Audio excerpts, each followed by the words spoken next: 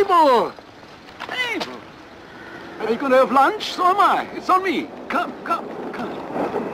How are things, my dear Abel? And how are Max and Manuela? Do you think his wrist will be better soon?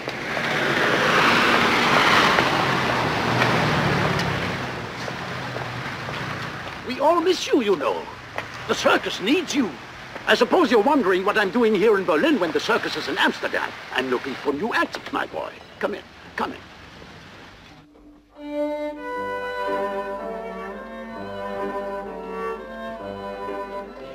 Nowadays, I could get any damn star I want. They all know I pay in dollars. We're playing to full houses all the time. I could have twice as big a tent and it would still be full.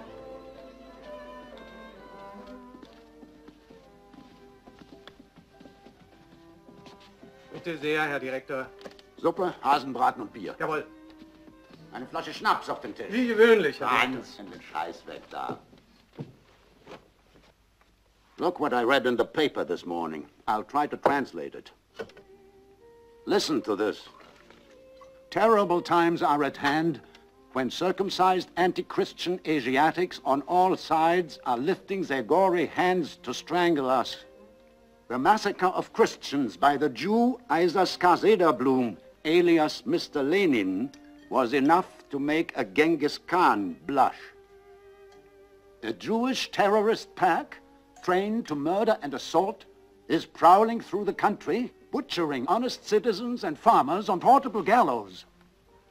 Will you wait until you see thousands of people hanging from lampposts in your town? Do you want to wait until a Bolshevik commission starts its murderous work in your town, just as in Russia? Do you want to stumble over the bodies of your women and children? Existence today is nothing but dread. Do you need money? I can lend you some. Look, there are some billions. Take them. I don't need them.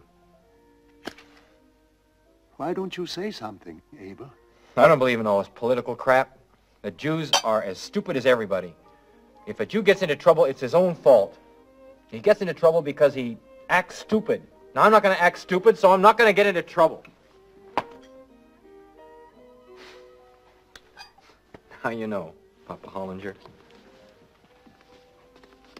Thanks for the soup. And the money.